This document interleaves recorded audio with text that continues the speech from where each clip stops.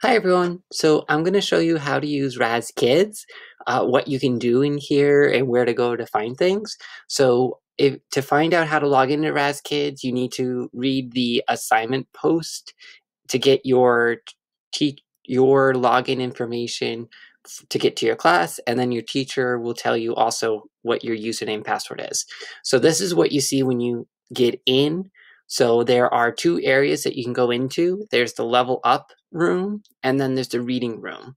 So the level up room is where you go to find books that are at your reading level, and your choices are that with the headphones you can listen to the story be read to you, and then the book is that you actually read the story yourself, and you can also, if you choose, record yourself reading the story.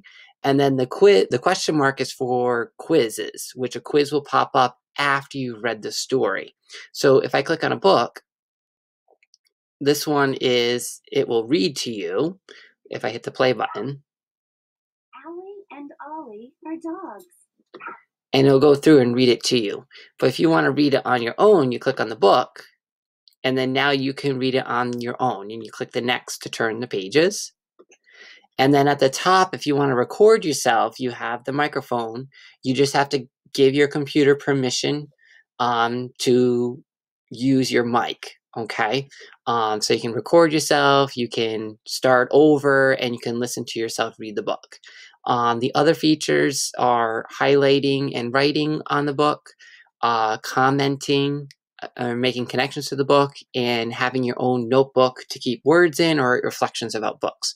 Your classroom teacher will let you know if they'd like you to use those features.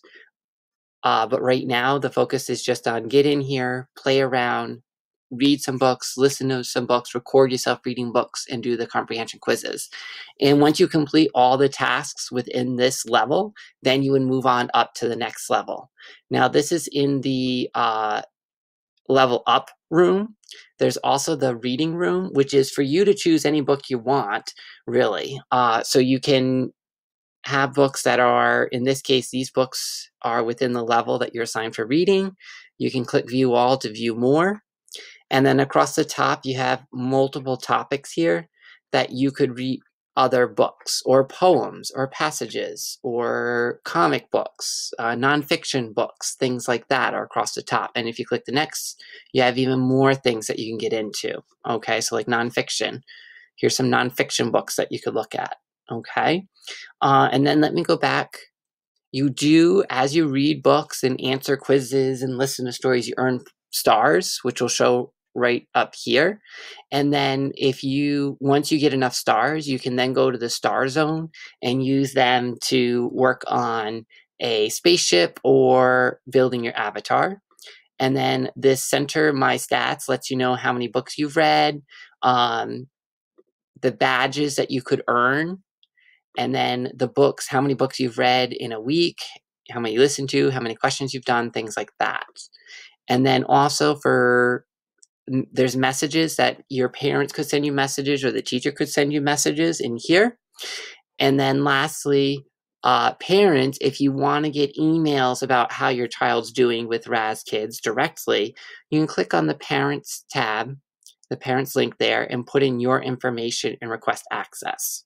Okay, so that is how you use Raz-Kids.